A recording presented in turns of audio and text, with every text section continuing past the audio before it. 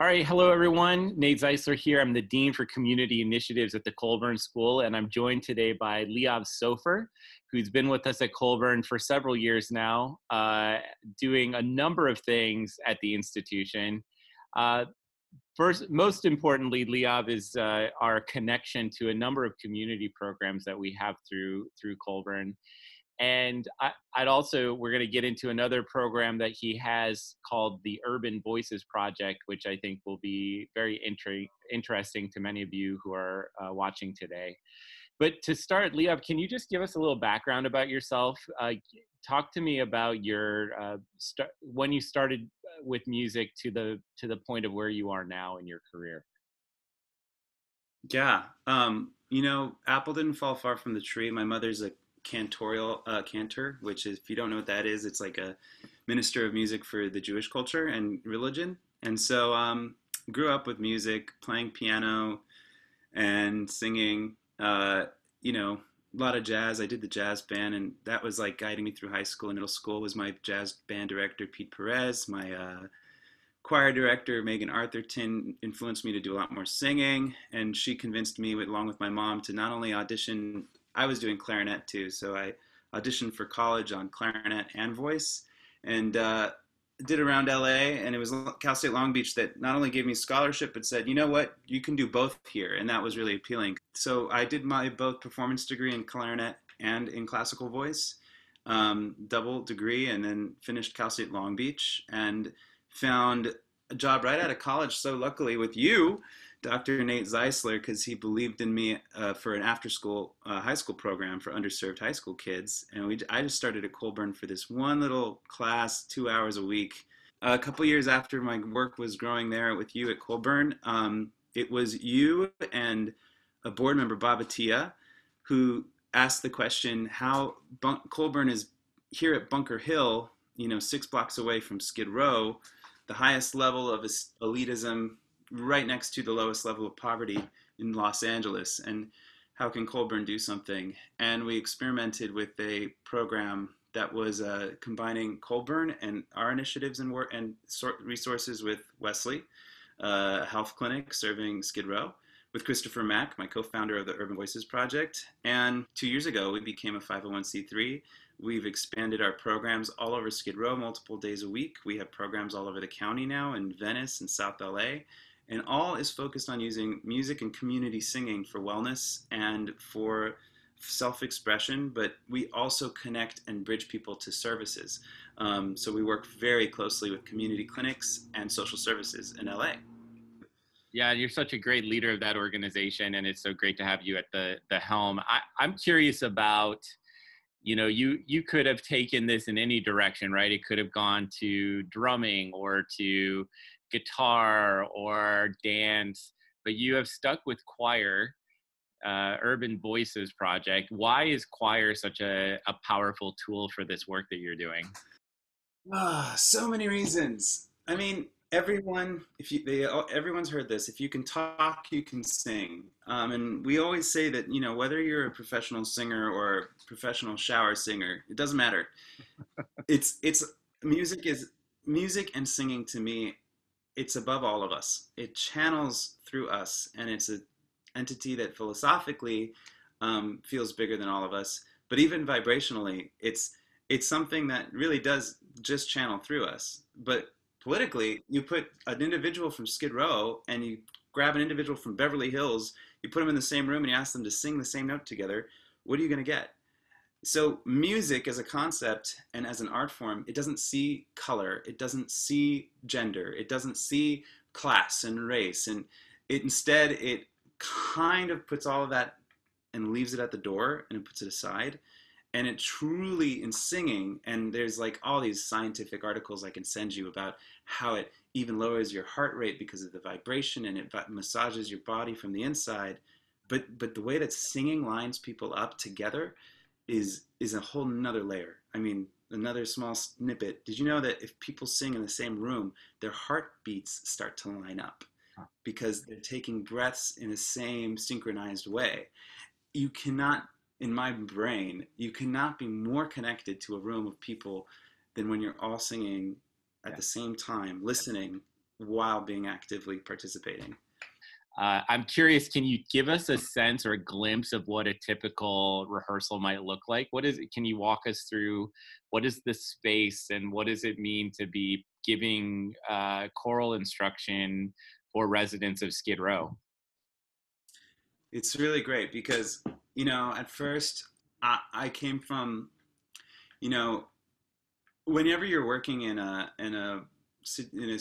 how do I start this? Whenever you're working in a circumstance where you're working with people that have a lot of challenges, you also learn about your own privilege a lot if you come from privilege, and you realize these assumptions people make. That, oh, Skid Row is full of people that need us to bring them the gift of music. And what I quickly learned is there is music in Skid Row. There is music in the people that are going through challenges. There is incredible artistry. They are incredibly talented artists, and I had to quickly learn that I'm not going down to Skid Row and gifting anything. I'm just going there to activate community and to collaborate with artists that are already there. Yeah. And that was something I already had to learn, that there's all these different kinds of people walking through the door, and people would walk through the door that even if they're going through challenging times, they had a health crisis. One person had cancer, and then his house burnt down and he was left with nothing, but he was trained as a music educator with a degree in music and an incredible performing resume. And then I've had people who are at the other side of the spectrum. They literally doubt that they have any artistry. I mean, I don't know if you out there in the music education world know that there's this whole stigma that's purely cultural, where people say, "Oh, I don't know how to sing." And then me as a vocal educator, I always say that's just not true. Everyone can sing. There's not even such thing as tone deaf. It's just a muscle you haven't been working. Yeah. And so as well as trying to change the cultural idea that, oh, I can't sing, we've been bringing people in to remind them that singing is not about excellence. It's about participation in community. It's about finding wellness in yourself and that voice you thought you didn't have, and expressing yourself in a new way. So we have beginners, like complete amateurs, who come in and their vocal range is like 3 or 4 notes, but then they sing in choir for like 2 years in a choir that doesn't reject anyone. There's no audition. You're always welcome. Yeah. And I have members that now have grown a range to 2 octaves because and they've told me, they're like, Leeav, I've been kicked out of all the choirs I ever tried to sing in. They kept telling me I don't know how to sing, I can't sing. And this is the first choir that doesn't kick you out. You could be singing the wrong pitch and they keep just working with you and working with you. Yeah. And so it's been a very diverse range of talent that we get to collaborate with and we get to activate with. Yeah. So it's not what people think, where it's all, I have a lot of people there who teach me a lot. We have different offerings at Urban Voices to give your listeners a little perspective. It started with a choir, but then there's more needs we wanted to answer. So there's education programs. There's actually very wellness and therapeutic focused programs as well. And then finally, we kind of combined all of the work we did into this one program called Neighborhood Sing, which combines wellness, combines education. It's focused on, it's not just a sing-along, but it's a guided sing-along with guided discussion, pedagogy in culturally literate and trauma-informed care and social and emotional learning, which are buzzwords in the world of really trying to get to the core of what music can do for people. That, it's not about getting to the excellence in music, but about saying what music can do, or as music therapists say, using music for non-musical results. Yeah. And in this case, we can say using singing for non-singing, singing-based results. And that class has become the thing that's transformed our programs. And people can walk in; it's entry level. And in the final program, just to give you the final connections of everything we're doing, there's one we do a mommy and me class in the family shelters that my co-director Kate Richards-Geller runs. And the final program that people might know us for is the performance choir, the one that we started. Because now it's become, everybody goes into these other programs and funnels if they want more commitment and they're ready for it because they have a lot of their services met, such as food and shelter. Then they start committing to a performance choir, which we are actually we treat ourselves very professionally. And even though we're a non-audition, we do ask for a commitment, and we go to professional level stages. We've sung at the Dorothy Chandler. We've sung at grand performances and other big stages to try to continue the advocacy work of what's going on. As the choir's the face, the programs at Skid Row are the heart of what we do. And that gives you kind of like a quick shot of everything that's going on. Well, I thank you, and I certainly applaud you and the team for your amazing work in growing this organization. You know, one more question I have around Urban Voices Project is a question for those who are listening. I'm curious for any, you know, many people may be thinking, oh, this is, you know, this connection to between your art and social justice issues is something that may be of interest to them to pursue. What advice do you have to people who might be considering walking down a path that you've walked down? Um, you have to show up. You just have to show up, and you have to start showing up even though you have no idea what you're doing. Um, you are constantly also fighting the fight that arts matters. I think all of us artists feel that fight, but you know, people ask me, isn't food and shelter the most important? Why should I, you know, either support or donate or care about someone who's trying to make singing happen? Yeah. Um, and I think that for those that are artists in the social justice world, to discover the value of the art for yourself and know how to advocate for it is really tricky, but also so important. And we've been trying to constantly push the envelopes for people to understand. And that's not the right term, but push for people to understand that arts is part of a holistic, comprehensive system to serving people that are vulnerable. But when you can step into a space and you hear singing, when you step into an office and in the other side of the hallway is art, and it opens the door and it says, come in. And not only for you to sing with us, but let's hear your voice. What do you have to say? What do you have to sing? Yeah. It can change the way a person values themselves first. It can change the way we all see them, and we take away the number that's tattooed on their foreheads, and instead we hear Iron sharing his incredible poetry, or Marilyn belting out like the incredible mezzo she is. And that's when we discover humanity. And I think that people get service resistant, as they say, where they don't trust the system and they feel scarred by the system. And arts has actually been the thing that pull people in. I have people that schedule their health appointments with their doctors around choir rehearsal at the clinic. Or I have people that will schedule their appointments with their social worker around the neighborhood sing at their local shelter or service provider, because the arts is what makes them feel like they're human. Yeah. And all of these other systems that are still catching up are now able to access these people, and they're feeling like they're treated like as equals. Yeah.